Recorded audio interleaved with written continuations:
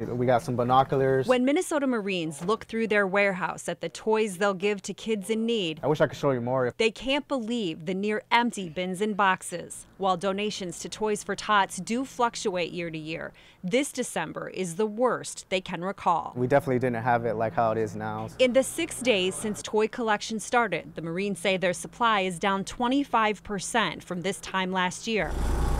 Typically, a truck packed full with donations comes to their Minneapolis warehouse every day. This year, it's come just 3 times, and they're especially low on gifts for older kids. We're always going to get toys for children from age ranges from 3 to 5 all the way up to 6 to 7, but from 8 to 15 is what we struggle with the most. Here's a list of their biggest needs, many of them for teenagers who are often overlooked. The Marines say some donors find that age group harder to buy for, but you can always make a cash donation.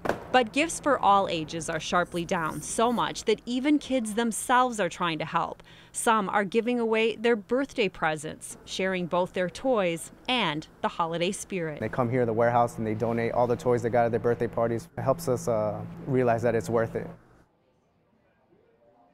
People across the state of Minnesota are working hard to solve this problem, stepping up to give toys. Just this morning, more than 1,000 people dropped off toys in an event through 93X Radio, and we've got a steady stream of people dropping off toys tonight here at the KARE 11 tent. Remember, there are drop-off points throughout the Twin Cities, and we have a full list for you on KARE11.com.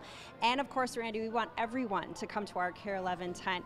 We'll be here ready for drop-offs through December 16th. Love those guys at 93X. All right, thank you, Janelle.